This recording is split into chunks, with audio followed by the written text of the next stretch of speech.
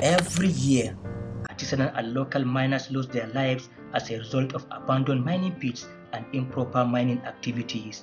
However, despite the risk involved, mining still remains a lucrative venture and one of the major sectors that attracts both domestic and foreign investors.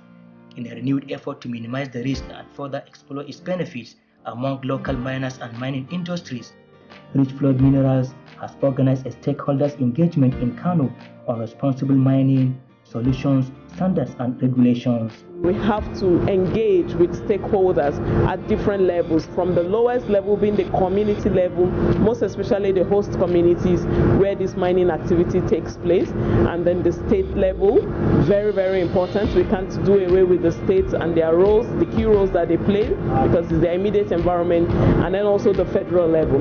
So there are different layers of stakeholders that needs to be engaged with when it has to do with the social component of sustainability. When you are talking about responsible mining, both internationally, we are talking about you leaving the host communities better off than the way you have met them.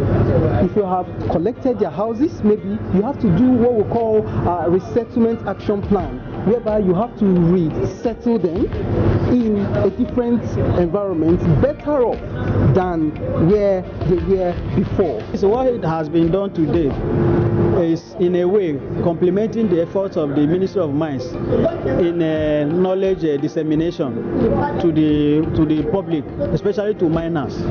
So one of the ways to move Nigerian mining forward is to appropriate yourself with the law, get to know about the law, get to know about mining and the requirements of mining, the do's and the don'ts of mining, and then how we can improve Nigeria in terms of mining activities to a global standard.